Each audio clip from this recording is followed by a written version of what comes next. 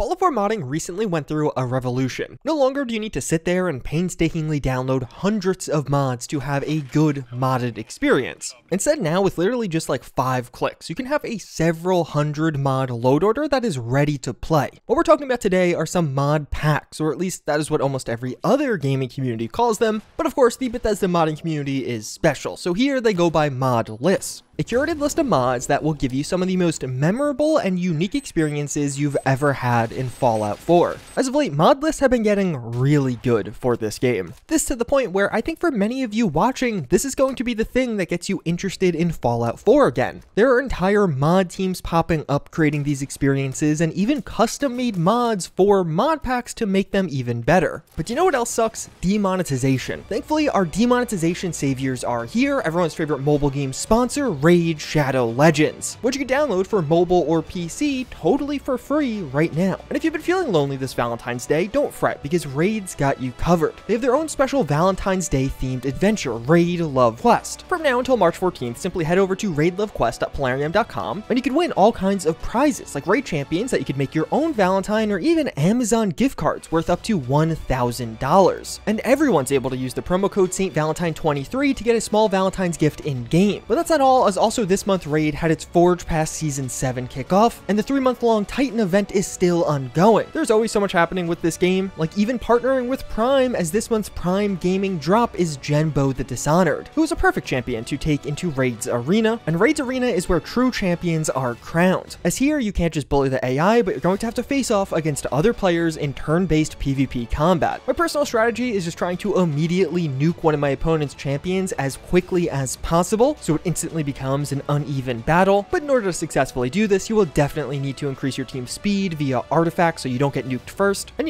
maybe even have a healer or two in case things go badly. But it gets even better because new players are able to use my link or scan the QR code on screen here to get a free starter pack with a ton of in-game loot. I think such Fallout 4 is going to be the mod list for the masses. The reason many of you watching right now do in fact reinstall Fallout 4. Such Fallout 4 is one of the larger Vanilla Plus mod lists available right now, one of the most popular options for good reason.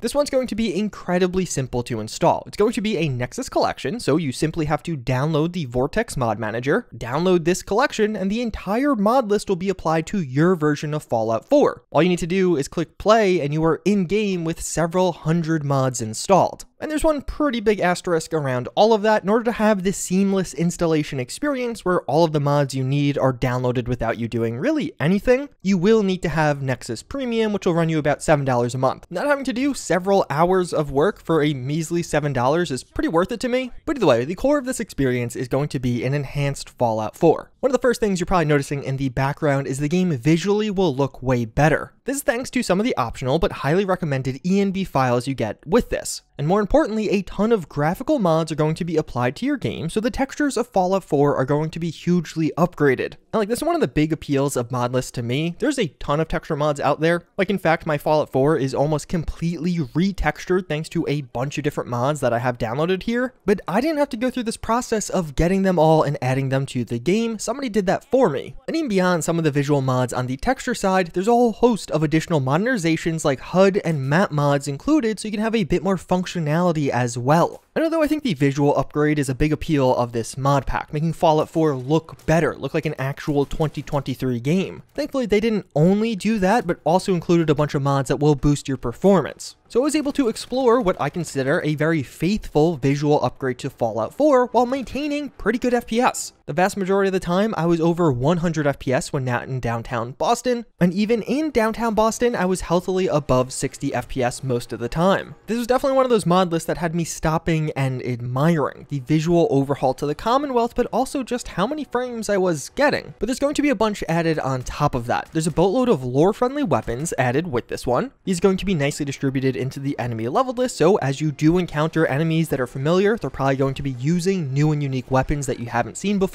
And even for me, somebody who has covered thousands of Fallout 4 mods at this point, there were a bunch of weapon mods I had never seen or simply forgotten about. It really made some of those early game combat encounters that are very stale if you played Fallout 4 several times feel very fresh and unique. And if you are looking to have a few of the more unique experiences in Fallout 4, this will also include some of the more lore-friendly quest mods out there, like Bleachers and Sim Settlements 2. So you will have some additional options around questing and completing Fallout 4 story in a different way. But really what such Fallout 4 is trying to be is that familiar Fallout 4 with a ton of upgrades almost across the board. From the visual perspective, the game will look far better, the game will actually run better even though it did get a visual upgrade, and there's going to be a ton of new weapons and armors to make those enemy encounters even more interesting. All the while you can continue to complete the Commonwealth story as you know it, or even try out some of the new and very lore-friendly quests that feel very at home in Fallout 4. In many ways, such Fallout 4 really feels like an official remaster of Fallout 4 for 2023. But maybe you've already played Fallout 4, you know that familiar story, and you want something a bit different. Well, Ground Zero is going to be the first mod list we cover in this video from Fallout 4 Experiences. They are a team that is creating and maintaining multiple mod lists at once, and even creating custom mods in order to deliver these experiences, and they are some of the highest quality experiences out there. Ground Zero is going to be a completely unique experience for Fallout 4. Here, the Commonwealth has been impacted by a viral infection. Those familiar quests, the main storyline is largely gone now. You're not going to have the option to save Preston and the Minutemen because the viral infection already got them. Instead, what you're going to find here is a far more desolate Commonwealth that is going to be filled with zombies. And although most of that old Fallout 4 story is going to be largely gone, there still is a core questing component here. It's just new and fresh. Right off the bat, this mod list is going to give you a very specific directive right as you start in the game. Alright, Operative, you've just arrived in Ground Zero. Primary objective is to eradicate any traces of the virus. You have a role and a job of rescuing survivors, clearing out infestations, and trying to rebuild as much as you can. And there's going to be a variety of side quests and other story components that tie into this. Playing this mod list was some of the most fun I've had in Fallout 4 in a very long time. Even though I've done a bunch of zombie mods for Fallout 4, this mod list of several hundred mods, all kind of geared towards one specific and curated experience, created something completely different than I've ever had before. You know this is a different beast when in the first 10 minutes of playing, me and Codsworth go and take on our first zombie encounter, and yeah, Codsworth just died forever.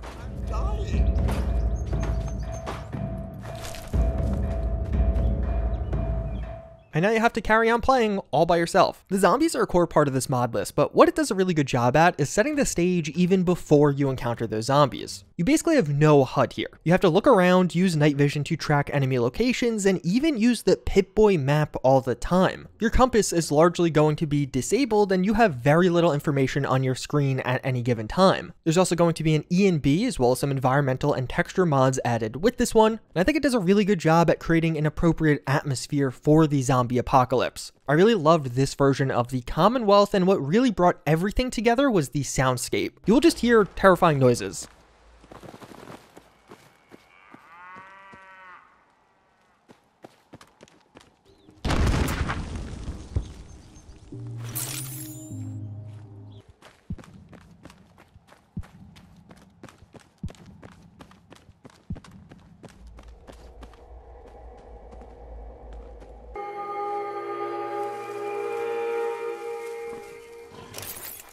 Sometimes this will be from a zombie you are encountering, and other times it'll just be in the distance of something that you may or may not want to go check up on.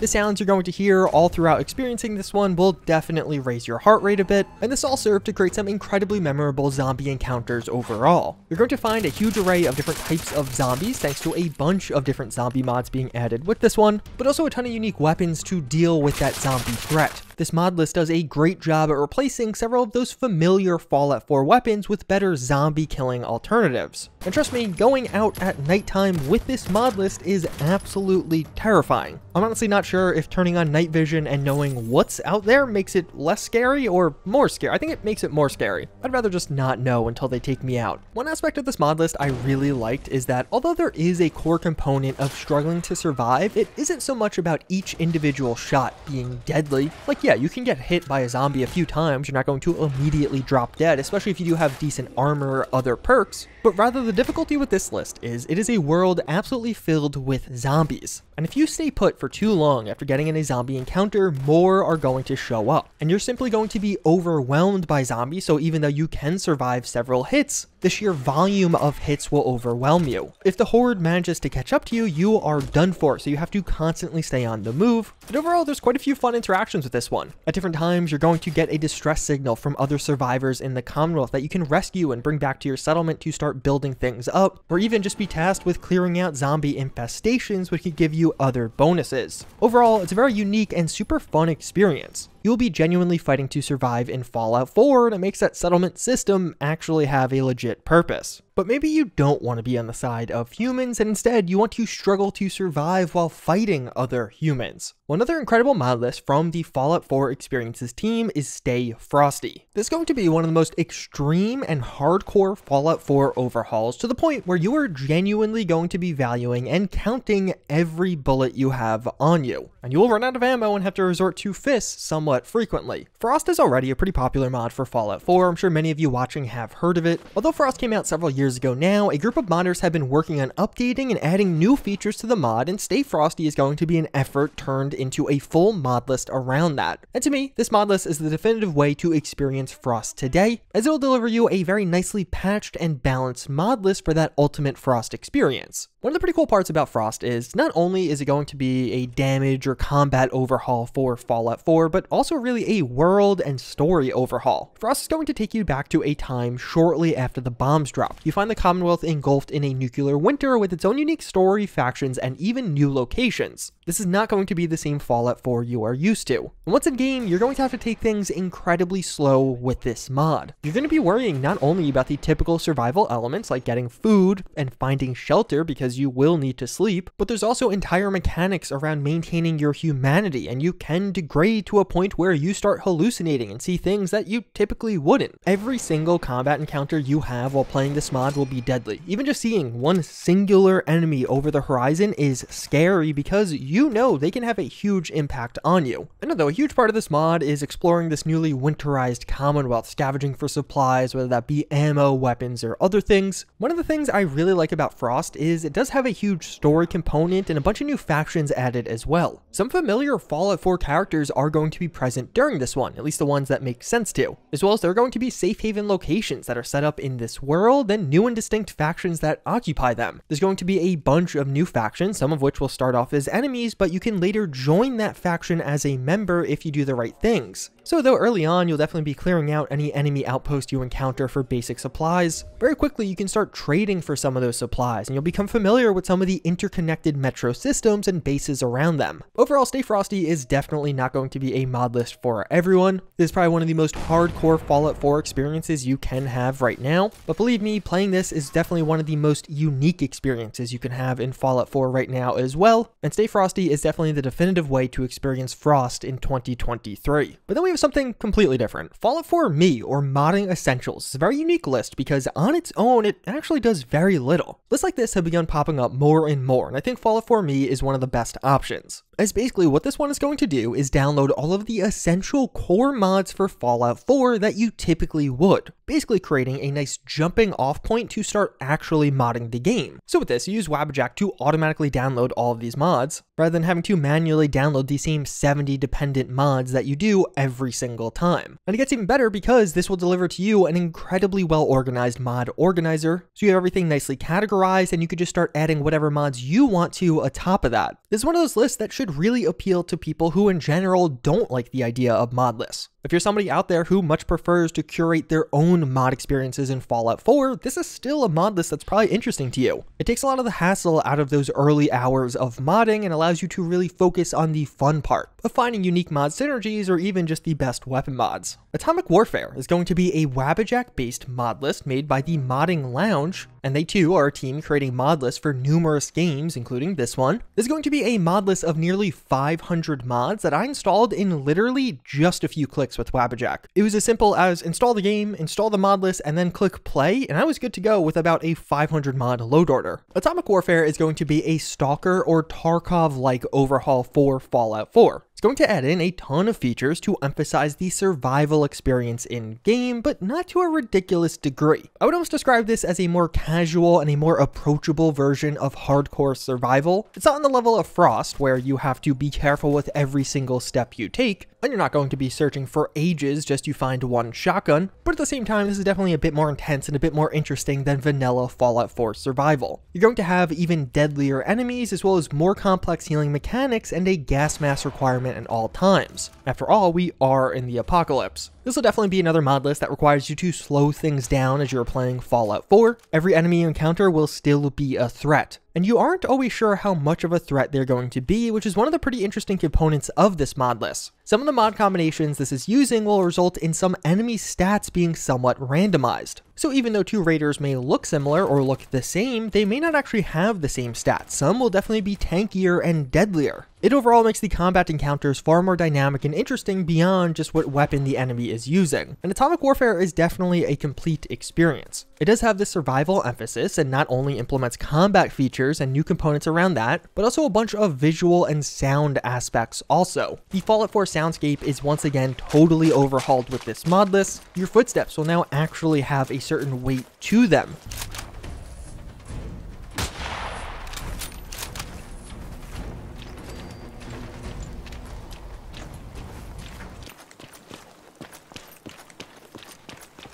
And even some of the sound effects around looting does create a certain tension with it.